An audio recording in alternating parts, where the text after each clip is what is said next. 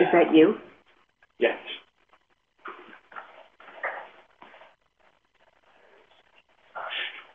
Oh my God, come on. There we go. Are we sharing this? Yes. We are, okay. Cool. So once again, I'm Zach Ulibarri, and I work at the, excuse me, the Survey Impact Dust Accelerator at the University of Colorado, and I will be talking about the generation and detectability of organic chemistry in hypervelocity impact ice spectra. So I probably don't really have to convince you that ice is prevalent in the you find it on moons, and all that. And I probably don't have to convince too many of you that dust is also pretty prevalent, but as much as 30 tons of it is actually delivered to the Earth's upper atmosphere every day. This is just saying that dust is kind of everywhere, and it's constantly interacting with various bodies throughout the solar system. Additionally, around icy ocean world, there are various processes that lift icy dust grains from the surface, the ice crust surface of these worlds, to the local environment. And there are also plumes, at least on Enceladus and probably also on Europa, that bring icy dust grains from the subsurface ocean also to the local environment. And this is exploited by an entire class of instruments, impact ionization, time-of-flight instruments, on flyby spacecraft to study these icy dust grains and figure out what their composition is. On the generation and it's important to have laboratory support. These types of... this is by Zach. Somebody needs to mute their system because we're getting a lot of interference. It's not you, it's just somebody else. Everybody, please mute their telephones so the speaker can speak freely. Cool, alrighty. So, so there are icy dust grains and impact ionization time-of-flight instruments. We'd like to study their composition, but in order to make sense of these results, it's important to have laboratory support with tightly calibrated or tightly controlled experiments involving dust interaction with ice. And additionally, because dust and ice are so prevalent in the solar system, dust impacts may be an important production mechanism for various types of organic chemistry. In fact, it's expected to be at least as important as charged particle or UV irradiation, but because it's so difficult to study, there hasn't really been a lot of experimental evidence for it. But fortunately, we have the Colorado Dust Accelerator, which is capable of launching particles of up to about a micron in size at velocities of up to 100 kilometers a second. Now, iron dust is kind of our workhorse, but really we can shoot anything that is conductive, anything we can put a charge on it. And if it's not conductive, we might be able to wrap it in gold and then shoot it anyway. So you can see here, it's actually where the dust is launched from. It goes down our beamline to our experimental chambers at the back, and there's various targets that we have there. Purposes of this talk, we'll be talking about the cryogenic ice target, which is a vacuum system with a copper target in the center. On this copper target, we grow or install ice surfaces, and we actively cool it using flowing liquid nitrogen. We then expose the ice surfaces to the dust beam coming from the accelerator, and as the dust hits, it creates an ejecta plume from the impact. Ions within that plume are then accelerated by an electric field produced by this acceleration grid, and they're accelerated down a time-of-flight tube to our MCP detector. Now, we give everything the same kick, which means that the light ions reach the MCP much quicker than the heavy ions. And so the ions spread out in time, but also by mass, and this allows us to analyze the chemistry of what that plume is. So that's what we're interested in. We're interested in studying the chemistry of the plume created in this impact here. But in order to do that, we of course need to grow ice first. So we have a couple different production mechanisms. Here on the left is our vapor deposition system. What we do is we pump the system down to vacuum, cool the target with our liquid nitrogen, and then allow a very small amount of vapor into the system of whatever it is we're interested in studying. Particles will, when they reach the surface, because it's actively cooled, will freeze in place, and so slowly over time, you can grow an ice surface in a very tightly controlled way. But really, for the purposes of this talk, I'm going to be talking about our flash freezing system over here. The limitation of the vapor deposition is that a lot of things don't vaporize properly. If you ever had a glass of salt water and let it sit there, what you find is that the water would evaporate, but the salt would stick behind. And so you can't grow a salty ice surface through vapor deposition. Additionally, if you tried to freeze that glass slowly, what you'd find is that the salt wouldn't freeze evenly throughout the ice. You'd get clumps of pure salt surrounded by clumps of pure water. But if you freeze it very quickly, then the salt doesn't have time to move around and instead freezes in place. So that's why we've created this flash freezing system here. You can see there's this L-shaped copper piece on top. We can actually remove that from this copper block down here. So this upper assembly here is removable. We put a couple drops of whatever solution we're interested in studying into our target plate here, and then slide a Vespel cover into place. Then throw the whole thing into liquid nitrogen so it freezes almost instantly. It freezes very quickly, and the salt doesn't have time to move around. It instead freezes in place, and you have a nice homogeneously distributed ice surface. Then we install it into our system, and in vacuum remove the Vespel cover and expose the surface to the dust beam, and so that way the ice is also not contaminated by atmospherics. Now we can do all kinds of stuff with this. We can do salts, we can put amino acids in there, for example. Now, as I mentioned before, time-of-flight instruments on flyby spacecraft aim to measure organic chemistry in icy dust. However, in experiments involving single amino acid molecules, when they're shot at solid targets, they fragment at typical flyby speeds, so they shatter. And typical flyby speeds are usually around 5 kilometers a second.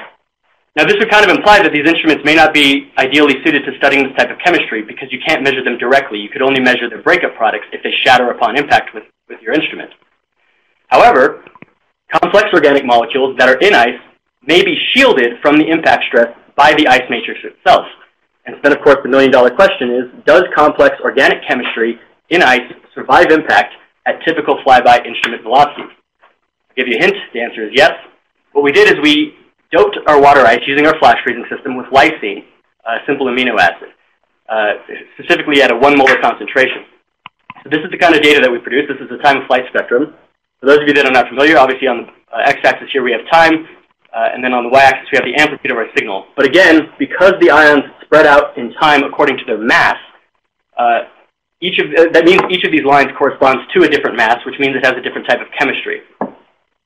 Now, you can see these blue things here. These are all water clusters, which is a characteristic of just the impacts into water ice. You can see there's actually pure water 1.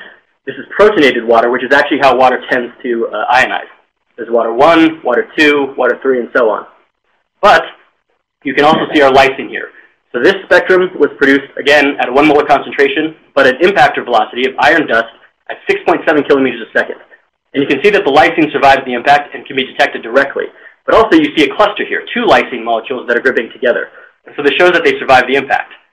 But additionally, we can look at even more complicated organic chemistry. This is a similar experiment using a 0.1 molar concentration of lysine-glycine, which is a dipeptide amino acid chain.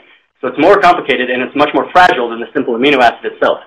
And lo and behold, there it is. So you can see this. And what this is an important result because it's saying that even at this impactor velocity of 4.8 kilometers a second, you can still see this fragile, complex organic chemistry. It survives the impact process, which means this type of instrument, it will be able to measure this type of chemistry. Now, I also mentioned in the beginning that because ice and dust are so ubiquitous, that dust impacts may be an important way to change the surface chemistry over long periods of time of airless icy bodies. In fact, you saw in several, like for example in Dale Cruikshake's talk earlier this morning, there was CO2 in a lot of the Saturnian system and various other places. And so this is typically thought to have been produced by charged particle bombardment or UV irradiation that creates CO2 from native carbon or carbon that's been brought from exogenic sources. But dust impacts are typically not considered, again, because of the dearth of experimental evidence.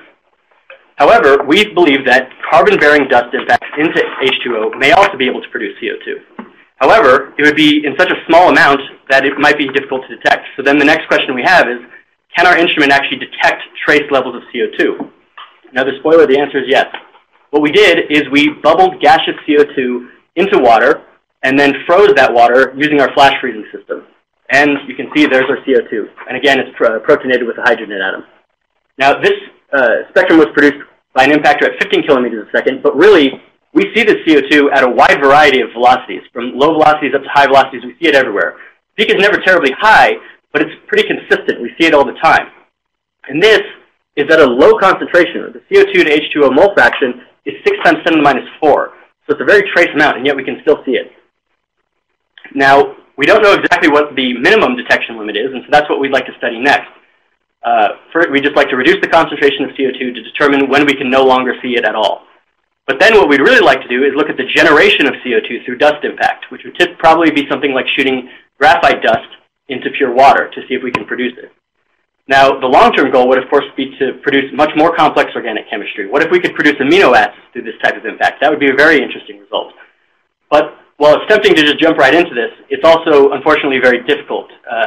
When you have a lot of complicated stuff, your spectrum become very complicated, and it's difficult to know what anything is. And so you have to slowly step up the complexity to eventually reach that goal, which is kind of what we're working on. Now, with regard to our detection experiments, survivability and detectability of organic chemistry for flyby spacecraft, what we'd really like to do next is introduce salt compounds to our water to see how the ion yield and detectability change. This is important because on Europa, we know that the ice surface is actually pretty salty. Then what we'd like to do is look at known linear combinations of amino acids. If I show you a spectra with a solid lysine line, I can't tell you what the concentration of lysine was from that spectrum. But if I made a 50-50 mix of lysine and arginine, and then I statistically find the ratio between the two peaks, I might be able to give you a relative calibration between these two, which would also be an important result. It would help constrain results from upcoming missions such as SUDA on the Europa Clipper. And after that, we'd like to look at the production of, or excuse me, the detectability of fatty acids in pure H2O as well. With that, I'll leave you with this cool picture of our flash freezing system in use, and I'm happy to take any questions. Thank you.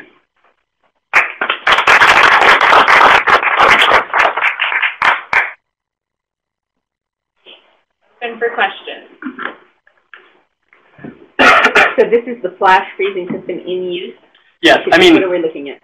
Yeah, so I say in use, I mean, this is a test run really. So if you recall, we put a couple drops of our solution here in the center and then slide the cover into place and drop it into liquid nitrogen. This is right after I pulled it out of the liquid nitrogen and then removed the cover just to see if we got a good ice surface. And you can see it here. There's actually also a blue crust here, which is like this weird, like lysine copper salt mixture that I don't really know what it is, but that was just because this was a test run and I wasn't really putting a whole lot of effort into cleaning it. So that came out after you pulled it out? It had the blue ring? Yes, yes. Actually, that's just from residue from a previous test. Oh. Because, like I said, since this wasn't a real run, I was just kind of going quick. But yeah. You said you have dust grain sizes from 0.1 to 1 micron, or 1 to 10 microns, something like that. Mm-hmm. Are you able to control that? Yes. So we can't literally control it in the sense that we don't tell the accelerator shoot this dust particle. But what we can do is we can measure the dust particles non-destructively in flight. And then we have a system, a particle selection unit, which is controlled by us that says, okay, I only want to look at particles between this mass range or this size range, this velocity range or whatever. And so while we can't directly control the accelerator, we can throw out all of the particles that we don't want. They don't collide. And they do not collide. And so we can still have very tightly controlled experiments across all of the different dust parameters. That's an accelerator operator's answer. A user's answer is, yes, we can control which particles get to the target, through this mechanism. But yes, we can control within that range which particles get to the target. So no questions in the chat box, but you have words of encouragement. Good stuff. Keep it up. From the standpoint of age dating the rings, very important to know what mass fraction of refractory organics, e.g. Solon, in projectiles gets converted to light non-absorbing materials like CO, CO2, CH4.